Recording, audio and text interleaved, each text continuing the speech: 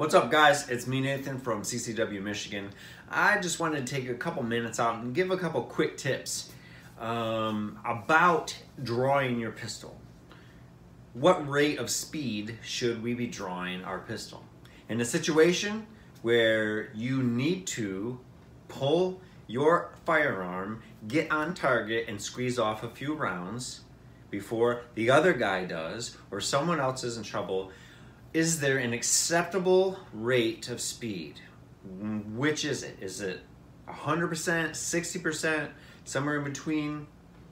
Well, I believe that 100% is the wrong answer.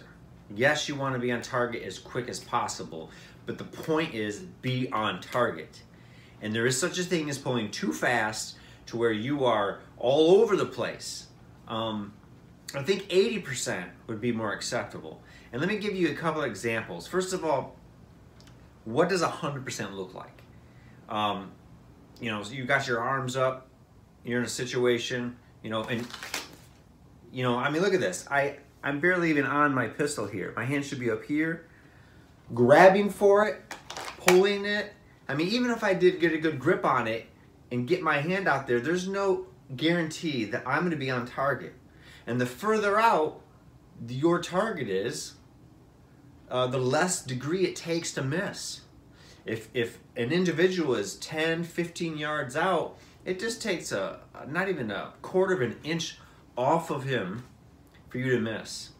Now, obviously, if he's closer, 7, 5 yards, and then you have a little wiggle room there and still be able to hit your target. But 100%, there's no guarantee that you're going to hit what you're aiming for. Now, 80%, and this is something you want to practice when you're home in front of the mirror. You want to make sure that you're drawing up and then out. You want to bring that firearm right to your eye and then out to your target. So 80% will look like this. Not 50, getting up there real slow, but you want to make sure that you're up and out. Bring it to your eyes and straight in front of you, holding that firearm. And so I hope this helps.